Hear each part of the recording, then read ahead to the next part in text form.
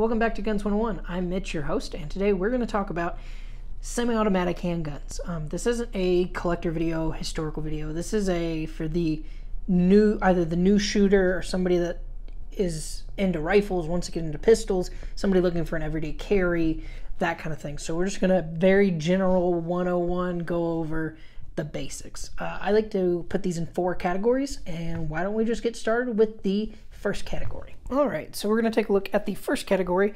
The first category is full-size handguns.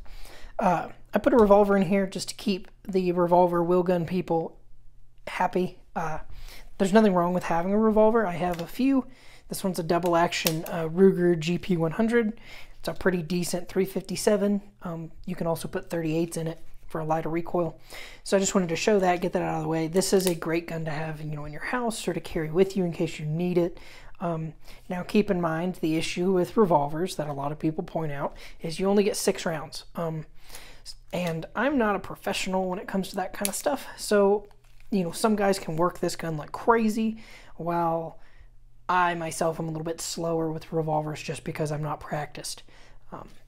If you're looking at it from, well, I like a revolver because I can work, my old mother can work this action, it's more simpler, that kind of stuff. I'm going to tell you that it's just because they are not used to it. With a little bit of practice, a semi-automatic definitely is the way to go.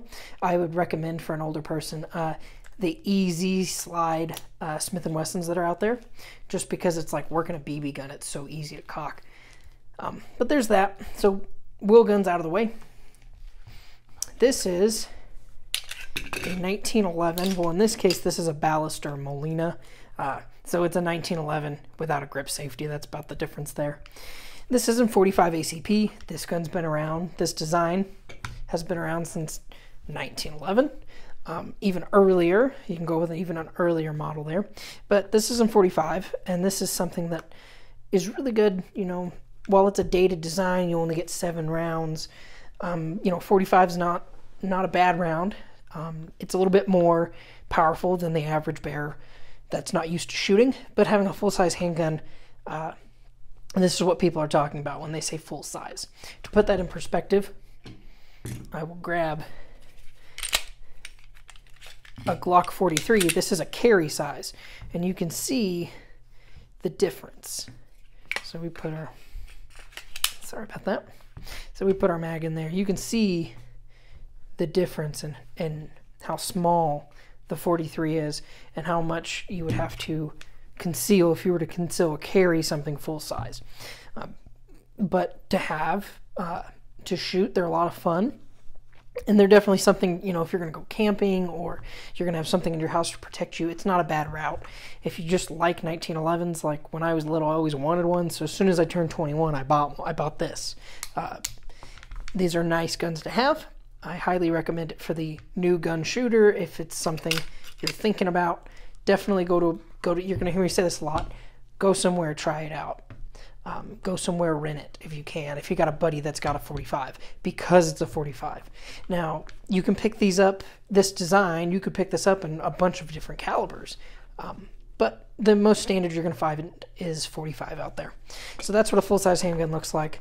When they say full-size, this is full-size semi-automatic.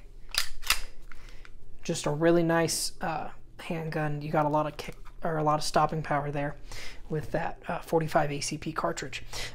To put that in perspective, what a 45 looks like, let me grab, so this is a 9mm, that's a 45. So you can see how much bigger that 45 is. Definitely a lot more oomph behind it when you're shooting it. Now we'll move on to the next category.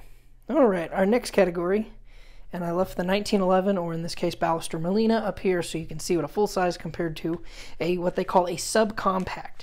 Now this is a Beretta Cougar. This is a more modern handgun. You could find this something very similar to this in a full size. The Beretta Cougars aren't made anymore. I think Stoeger makes a version of it now, but these are nice little guns. They would go on later to basically be the PX Storms. This one is chambered in 45. And it's what we call a subcompact. The barrel is much shorter than, say, if we overlap this. So to show you the difference there. You got a little bit. It's subcompact.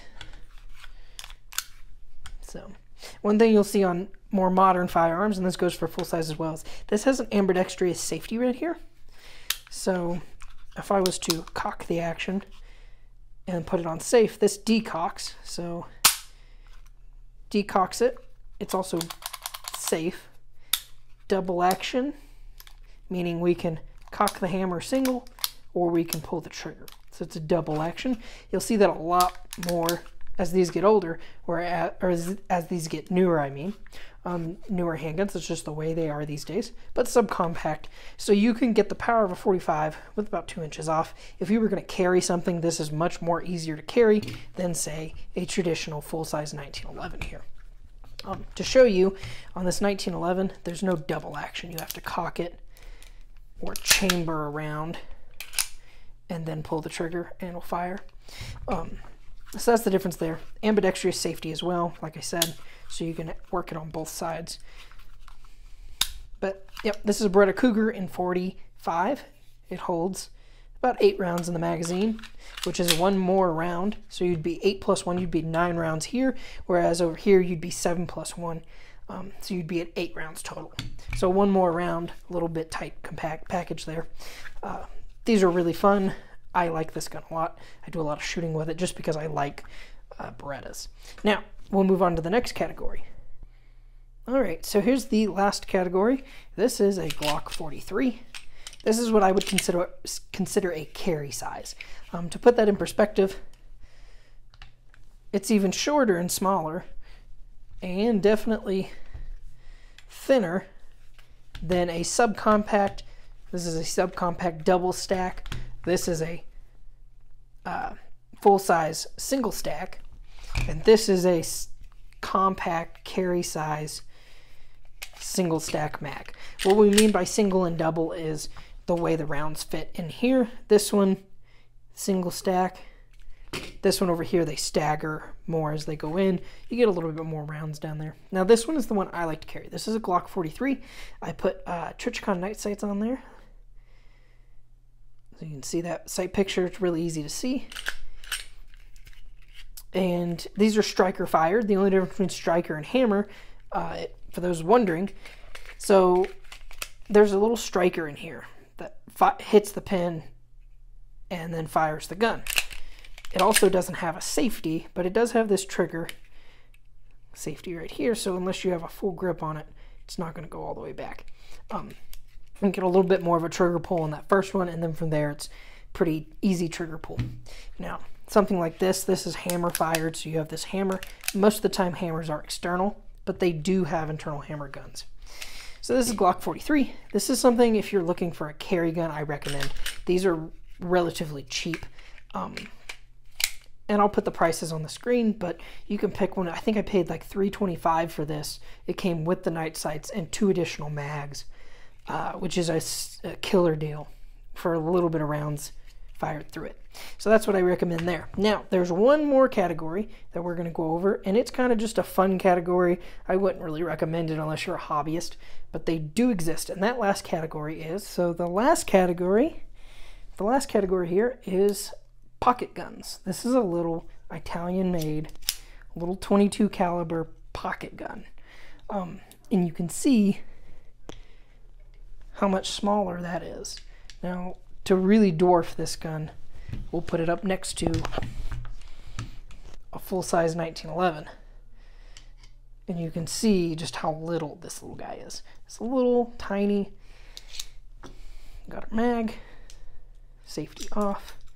Nothing in there, so you guys can see that. And basically, put this in the frame. Made in Italy. It's got a little safety right here. And this exact one, these things, I'm going to do an actual video on them later, but kind of reminds me of the noisy cricket from Men in Black. And these are the little pocket guns, so something like you can see just how little this gun is. It fits in the palm of my hand. To put this in perspective, we have our 45 that we talked about. We have a 9mm, and this is a 22 long rifle. It's a little tiny guy. But these are great little guns to have, you know, if you wanted to just for self-defense, you know, to have one like in a purse. I would recommend a 43 or a Smith & Wesson M&P Shield or anything, you know, more of this style than one of these because of the ballistics on it. You're just not going to get that level of protection if you're looking for protection. Now, just to have, they're really cool. You can get them pretty cheap and they function perfectly. I haven't had any issues with this one. You know, they're gimmicky. This is very gimmicky these days. It's not like it's the cowboy days and I'm not a prostitute. So I don't really see the practical purpose of it. But, you know, if it's all you got, if you're, you know, on a budget or something and you really just need something, this is better than nothing. You know, a gun is better than a sharp stick in the eye, as my dad would say. So that is our last category there of semi-automatic handguns. All right, so that's a close look at the 4 styles, more like 3, because, you know, our little novelty pocket gun down here. I wouldn't really consider, you know, unless you're just buying it for the novelty of it.